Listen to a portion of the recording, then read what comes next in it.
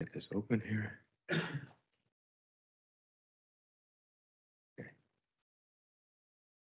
All right. All right, take a motion to approve the agenda. Second, all in favor? Aye. Okay. No action items. All right, we'll go in for informational, educational items. I guess that's Sally. What used to be the CAFR is now the ACFR, right?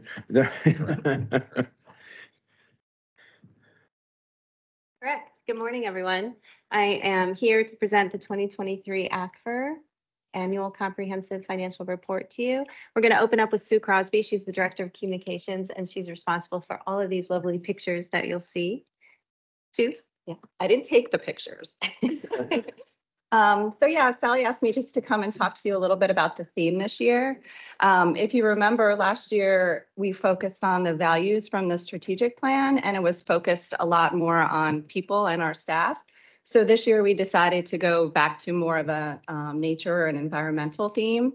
So basically, we're following the journey of water from broad run effluent to local streams, to the Potomac, and then ultimately the Chesapeake Bay. And as you're flipping through the pages, you'll see these images that speak to how important clean water is for wildlife, recreation, and the economy. So you'll see kind of little maps through the book, and it follows that journey of water. And we're really happy with the way it turned out. It's beautiful. Thank you, Sue. Sure. I like that one too. Okay. Okay, so back to the beginning here.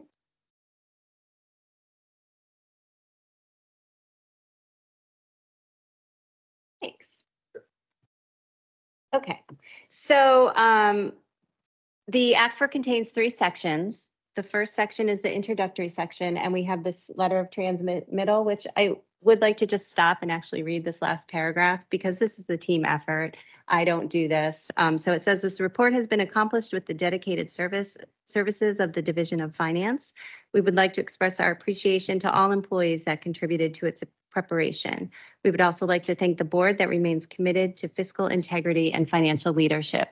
So to the finance department, thank you. To Donna Kovalyak in the back there, she's our accounting manager. This is her first year managing the process. She did an excellent job. IT, HR, Sue. There's so many that contribute to putting this together. So thank you all. We couldn't do it without you. It's a big effort. It looks great. It does. So then also in the introductory section, you'll see our certificate from the GFOA, Government Finance Officers Association. And we do believe, and we have this reviewed, that this report is also in compliance with that for this year. Your lovely pictures, Board of Directors. And then we have our org chart, which I like to point out that customers is at the top of our org chart. And then the independent auditors report, this is still draft, but it is an unmodified opinion for the year. So that's important. And the final report that the board will see will have their final letter in it. They've finished their work. They have finished, and Jennifer will be here next Thursday for the audit committee and talk about in detail what they found and how it went. And yeah. This is now the financial section, so management's discussion and analysis. And I'll just quickly go through all 108 pages for no, I'm kidding. I won't. I'll just give you some highlights here. Assets exceeded liabilities for 2023 by 1.9 billion. This is mostly our investment in capital assets.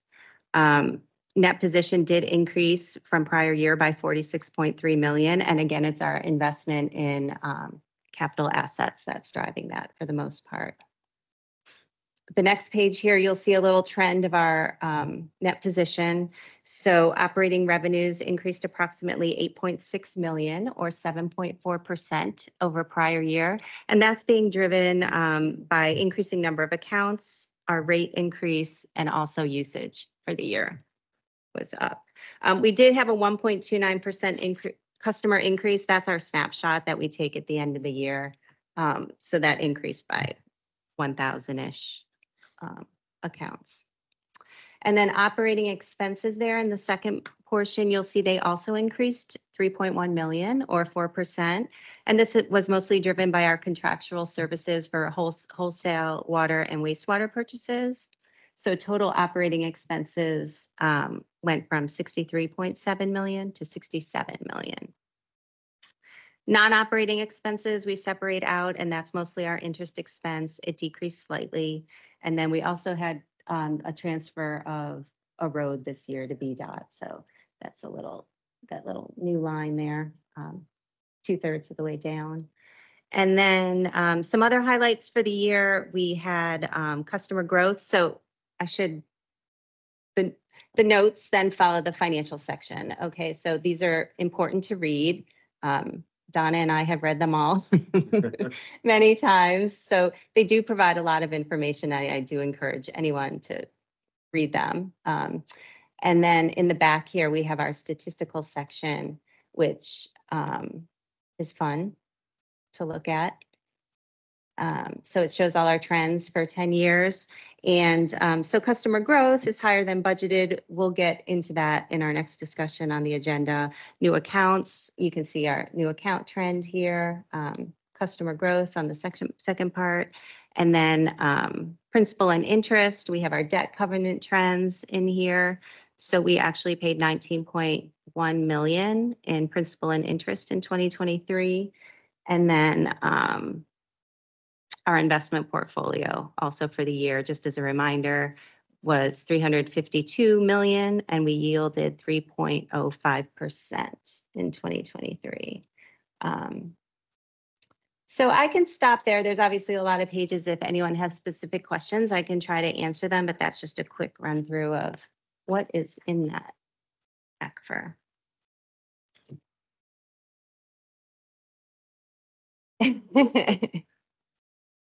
Chair, you know I'm gonna have a question. know. Do you want me to ask it now or?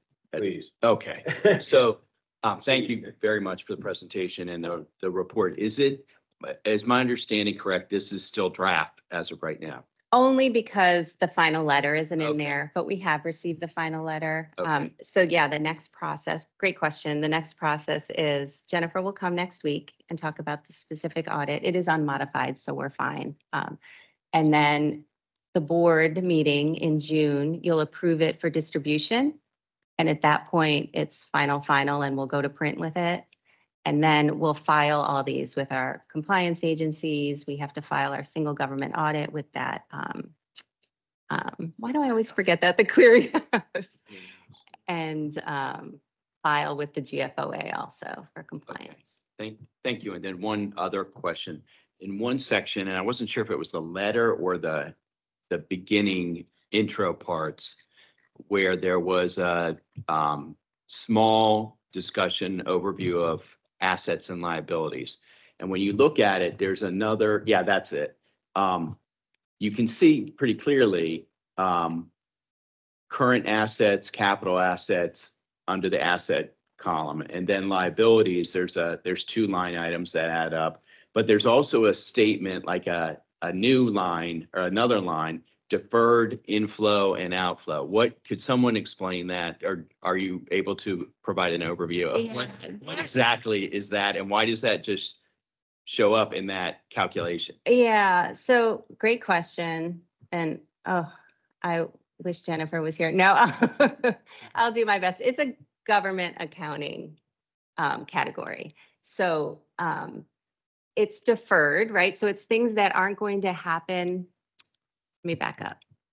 It wasn't always the case, right? So GFOA at some point, or GASB, said to make our statements more clear, we want the readers of these financials to know things that haven't happened but are going to happen in future periods. So these are things that haven't happened yet, assets and liabilities that will happen in future periods. Okay. So the biggest drivers of that is our debt, as you can see. So that kind of breaks it out, the deferred outflows down here in this section. Refunding debt, and then we have our pension OPEB liabilities. And similarly for inflow, there's a breakdown. Okay, and so you can do the math and figure out those 2 things, but I guess the question is the relationship to assets and liabilities as a overarching statement, and that's the way it's shows up in the report. And I think I understand what you're saying. You're saying these issues or items will be experienced in the next few years. Therefore, you should take them into account. And I guess the question then is the timing. And so right there, let's say on the right side, you have deferred inflow of revenues. Mhm. Or, Outflows, yep. okay, so, Those will all happen next year. okay, Yeah. So we adjust this is called a balance sheet in no, okay, public account, in other type of businesses. So this is balances that are all encompassing. We never close these accounts, Okay. right? So these are just adjustments so that you can see total assets, total liabilities. And then those two categories will happen next year. Okay. Yeah. Thank you. And they'll hit the other statement, the net position statement. Did I do an okay job with that? I think I got it, so pretty good. Thank you. I may be able to help on that too. It's really an accounting rather than a legal definition, but as I understand it, it's definitional. So it's an asset or liability that because of timing doesn't meet the current accounting definition of asset or liability, but is anticipated to in the near future. So it's something that will mature into an asset or a liability in the future, but doesn't meet the legal and accounting definition as of the day of the report. I think that's. Good job. Too. Yeah, Thank you. and that's a GASB kind of nuance. Government account. So it's Because not I had never FASB. seen it Yeah, before. I've seen it in FASB. So. Yeah. Thank you. As far as GASB, a couple of years ago, the pronouncement where we took operating leases and turned them to capital leases, that's all been completed. And- Well, they're constantly coming up with new things. So here we have our note on new accounting pronouncements. There is a note actually here. If you all want to read that and memorize that for the deferred inflows and outflows section. But then down here, these are our new accounting pronouncements that we adopted. And then these are the upcoming ones. So next year, and I think Jennifer will talk about this next week a little bit. So we have these accounting changes. They're going to want us to footnote significant changes, compensated absences. We don't think that's going to affect us very much, but they want to make sure everyone's recording the compensated absences the same, and then risk disclosures.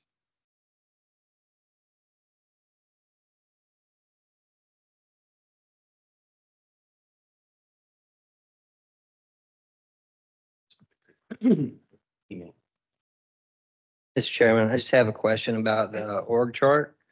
It's so nicely laid out in here. I guess the question is for Brian. Is this different than before you came on? And if so, could you explain it just a little bit this, so we this understand? was actually, since this was for 2023, this reflects the org chart at 2023. Okay, So the DGM of administration is Mark Peterson, and the DGM of operations and maintenance and engineering is Alton Eccles. And then Sally, Director of Finance, reports to me. Okay. Tom Chunta, Executive Director of Employee Services and Risk and Safety, reports to me. And Mike Beardsley, Executive Director of IT, reports to me. So kind of the finance and IT and HR are also reporting to the Okay. GM currently. Yes. okay, Mhm. that makes sense. Thank you very much. Mhm. Appreciate You're it. welcome. Sure. Mr. Allen has a question. Yes, thank you. On the statement of net position for the OPEB trust fund, I see the assets that are held. Who's making those investment decisions? So that is a trust fund that we participate in for the Commonwealth of Virginia, and the trust has a financial service that they use to make investments. And I do not recall off the top of my head who they are using currently as their Okay. investment. Yeah, Thank you. you're welcome. I assume the single audit has been completed as well. That's all been done and Yep, will be filed. everything's done. We've closed 2023. It's always an exciting day when we close 2023. So everything turned out fine. Two minor points, but Jennifer will talk about those next week at the audit committee. So, yeah. Okay. It's always very well done. Sure, it helps the rating agencies as well. We send it to That- them. That's that- part of our compliance Yeah. after it's approved. Do any of our customers ask for this? Do they ever get a It's- copy of this or? Our website, and some take a peek every now and again, but I don't recall anyone ever coming in and asking for a printed copy.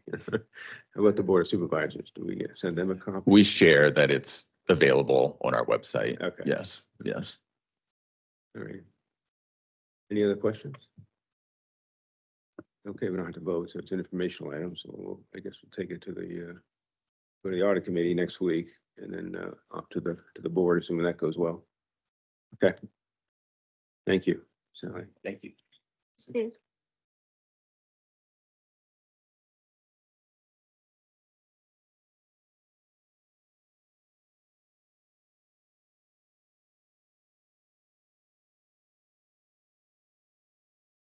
ERCs. Ready? Yep. Thank you. Good morning. So the item for discussion today is how we budget for ERC, the equivalent residential connections. And so we're going to talk a little bit about how the process is done currently. And then staff has identified some improvements that we think will help the committee understand more of what's happening currently. And so we're going to add some information to the financial summary report, which you'll see from Sally after this. And then also some improvements we think we can make to our budgeting and forecasting going forward. And so this is meant to be a discussion, so please, ask questions and stop us along the way. So just high level, what we do currently for long range forecasting, we're using the Loudoun County growth projections. For annual budget forecasting, we're also using Loudoun County growth projections. And then we take a look at what we're tracking through the land development process and see if it's reasonable. And if it is, then we stick with the Loudoun County forecast. Good question Sure. on that, because I think you brought this up last time, Mhm. looking at the trends, or maybe it was Jack. How good have we been at estimating ERCs and so forth? I should have asked this last time. I didn't think of it until later, but how good is the Loudoun County growth projection? I have a slide in the bullpen that we can pull up Okay. and I'll show you. Good. It's been, I will say in the past, prior to 5 to 6 years ago, we've been well above what the forecast was, but you'll see we went back about 5 years and it's been very, very close. Had that spike in More growth recently, there for yeah. A while. Yeah. A couple of years. Okay. Yep. So I'll pull that up at the end, but. All right, thanks. And then at mid-year, we look at where we are at the end of June and then look to see what projects we're tracking through the end of the year. And then if we need to adjust either upwardly or downwardly, we bring that to you in August. So this slide is busy and I apologize, but we just wanted to kind of throw everything out there that we're using. And you can see the top is really different projection tools that we have at our disposal.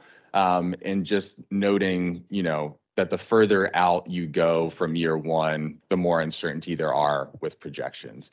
And then the financial tools that we're using and how frequently we update those to help mitigate, the outer year uncertainty. And so that's why we do the operating budget every year and the capital spending plan every year and update that 5-year plan of finance every year so that when things change, we're hopefully doing that, on a regular basis to keep up with that.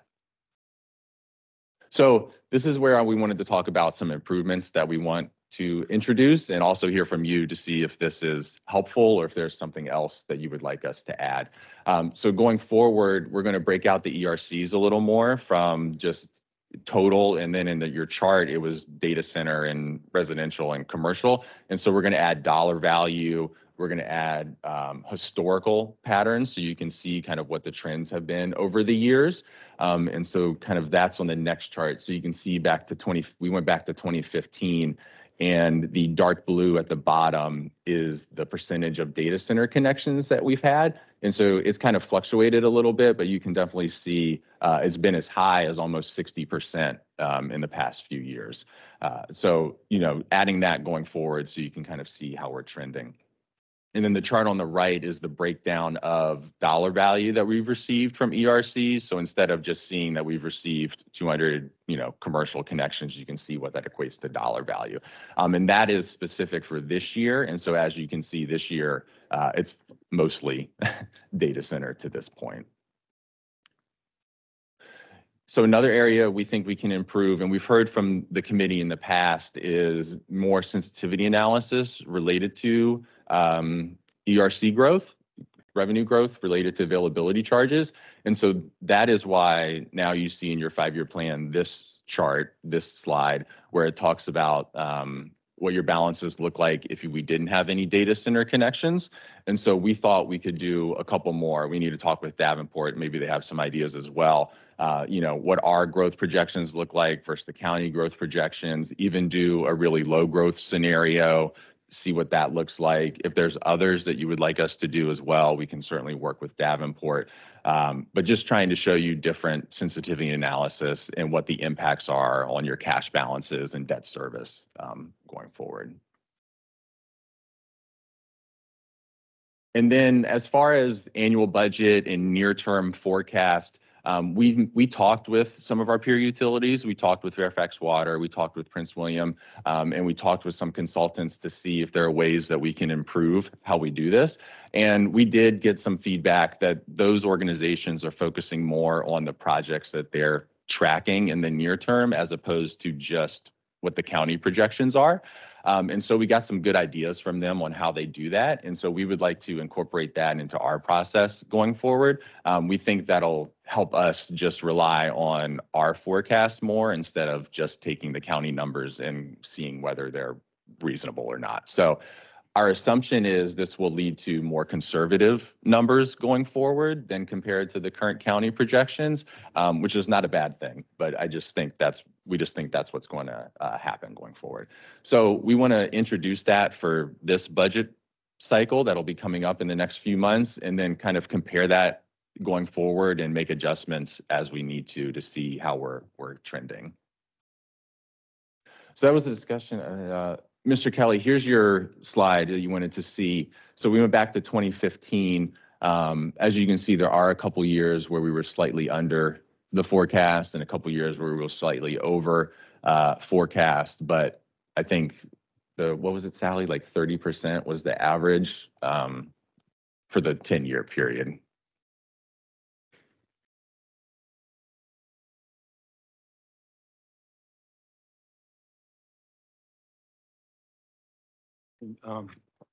Chair, thank you for having this on the agenda for today, and thank you to Brian and the staff for bringing it forward. I think it's helpful. I was the one who asked for it, so I'll take responsibility right now. Apologize for that. My concern was listening to all the other financial presentations and seeing where there's pressure on either the rate study or rate studies that occur on a regular basis. You had 3 years up every 3 years. And our capital improvement program, what we need to plan for the system and then for growth of the system. And so I just felt that there was probably a discussion needed so that we are forecasting as best as we possibly can. Can you go back to the first slide? Sure. In the beginning of this presentation, there's a really good slide.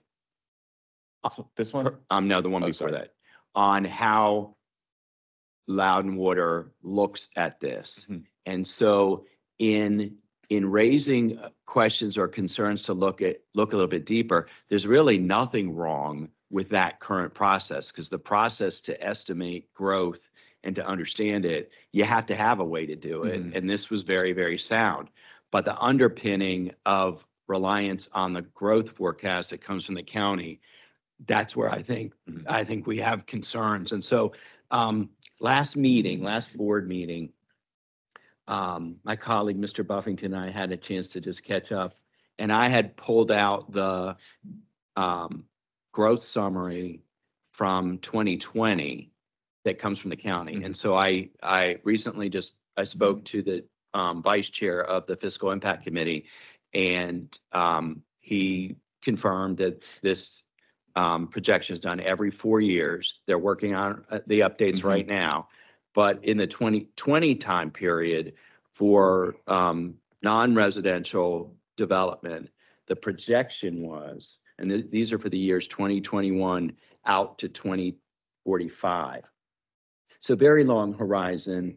And the reason for that long horizon is somewhat related to the current comp plan that had projections out through 2040. But what was remarkable, 8.4 million square feet of office, 4.3 million square feet of industrial, 17.8 million square feet of data center, 3.1 million square feet of retail, 10.9 million square feet of other, and category other, not quite sure what it would be. And totaling 44.6 million square feet of non-residential development.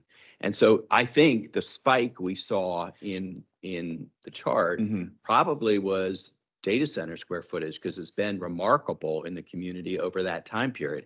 But when you look at all these other categories, office doesn't seem to be really a compelling market driver right now. Data centers, the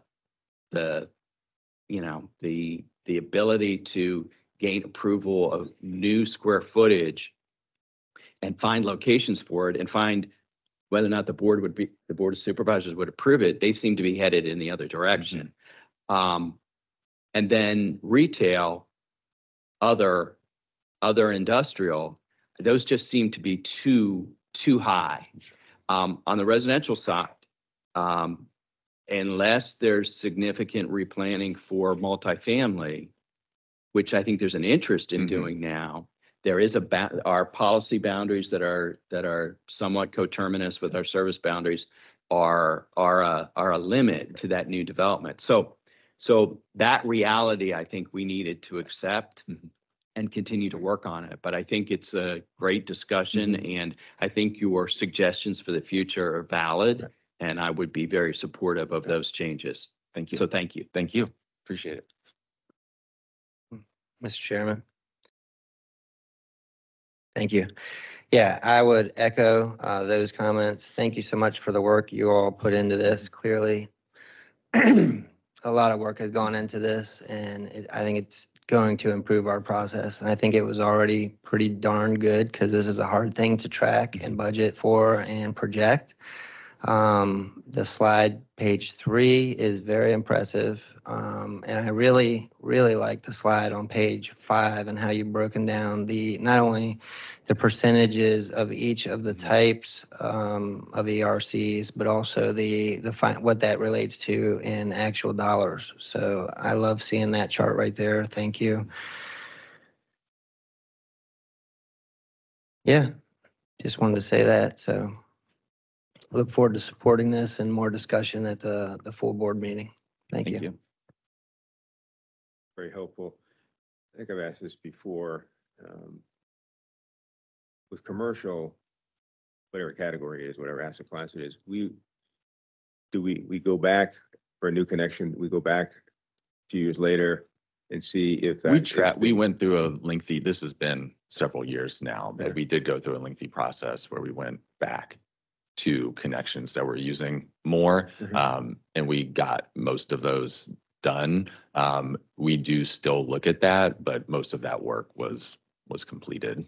Yeah. Okay. So see, sometimes you come across situations. I mean, the first thing we much do more is than try to needed. work with them and, educate them that they're using, more than they purchased. And so can you adjust and go, is there a reason why, and try to educate them first before immediately just, requesting that they pay more money. Yeah. Another question on asset class residential. Is there a difference between townhouses and single family? No. Okay. Multifamily is separate. Multifamily, sure, but not townhouses versus single family. Okay.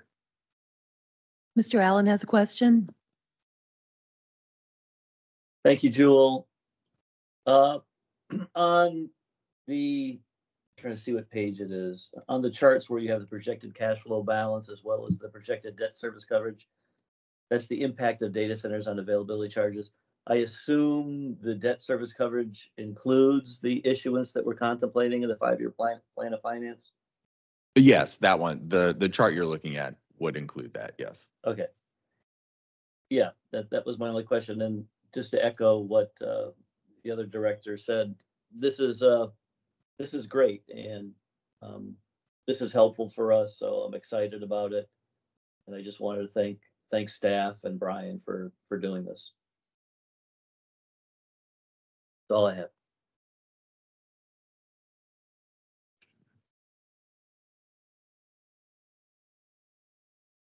No, it's very well done. It's very, very helpful. I think the improvements that you're planning be a great help in just giving us a clearer picture of what's going on and what's driving revenues and so forth, and what could impact revenues potentially of a downturn. Obviously, it's just not a question of, I was thinking of this last night. It's not a question of just going out and laying pipes. There are other capital projects that need, that come along with this. Is there a way to so many, I don't know, with linear feet of pipe, then I need to have this or that or the other thing? Are there other things that you can show that go with that? Pumping stations, water towers, is there something? I mean, I think as you go through this, is what I'm talking about? In the past, we've done presentations on how we master plan. Yeah. And I think, is that what you're kind of driving at? Yeah, Like how we yeah. master plan and what facilities we need? And if the board is interested, we can spin up another presentation Yeah, on that. that'd It's be been helpful. quite a few years since we've kind of done one of those. So yeah. Go into the transition zone and Mhm. what does that involve? And so for what are the elements that come with that? Mhm. As far as impacting capital? Mhm. Yeah, okay, would that be helpful? Yeah, okay. All right, I think we'd do that sometime. Okay, that's all I had for questions. Other directors, any questions? Terry, you good? You have any questions? Yeah, I'm great. I mean, I have a question on Sally's presentation, but that could wait. Do we plan to bring this to the board? Typically, we would not. If you Okay. would like us to present this item to the board, we certainly I think it can might do be that. a good idea to do Sure. that. Yeah, I think it'd be helpful. I think they'd like to see the Yep. improvements. Yeah. Okay, Thank you. thank you. Well done. That was great. So we get back to the beginning here. Okay. I think that's brings us to the finance monthly summary. Yep. Sally, thank you. This is our last month of draft financials. So we did close 2023, so we were able to book depreciation. So next month you'll see actuals as of May. But as of April, operating revenues total 38 million, which was 1 million above the forecast. Non-operating revenues totaled 31.7 million, and that's 14.3 million above the forecast. Expenses, again, depreciation is an estimate, so that's the one that's showing over currently, but that's strictly a mathematical formula. But in total, expenses for April were 53.4 million, which was 1.3 million below the forecast. ERCs on the next page, that will show you the trend. We were at 1623. And then super excited about the next page. This has like been years since I got to add new charts in here. So this is fun. This is what you'll see every month. And I like it too. So that will show you your percentage of data centers as we move along and the impact of those monthly. And then as of April, your capital spending plan, we have spent 27.3 million and we were projected to spend 30 million. So we're at 90% as of April. And then the CIP broken out in availability. So for the month of April, user rates funded 4 million of the expenditures and availability fees funded the remaining 6.9 million. And that's it. And I'm happy to answer any questions.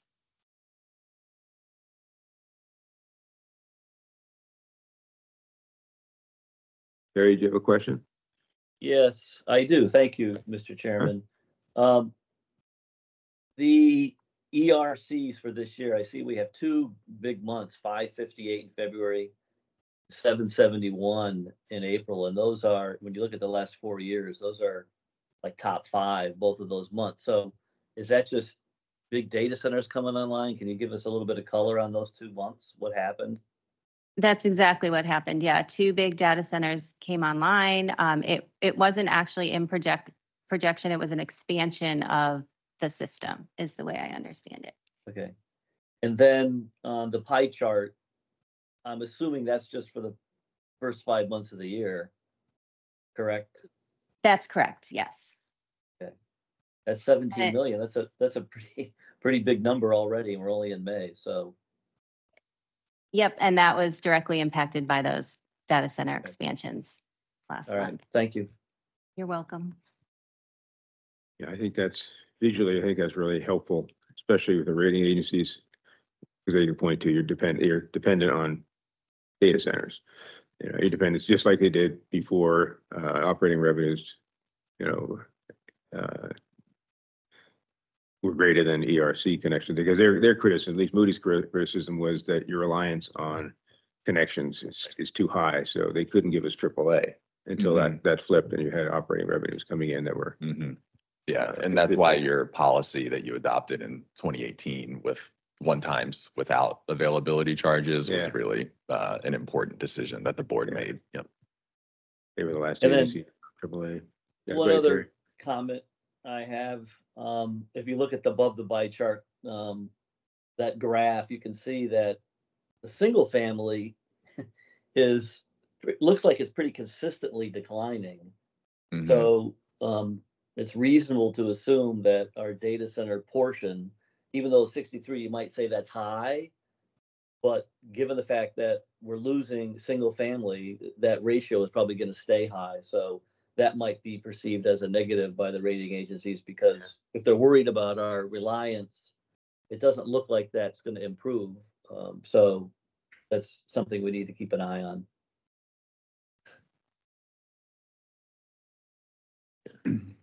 Mr. Allen, I will add, going back to the previous presentation and some of the trends that we are tracking, the one chart that was rather busy, we are keeping a close eye on residential applications, that particular rezonings that have happened in recent years, and watching that really closely. So to your point, we'll keep an eye on that ratio.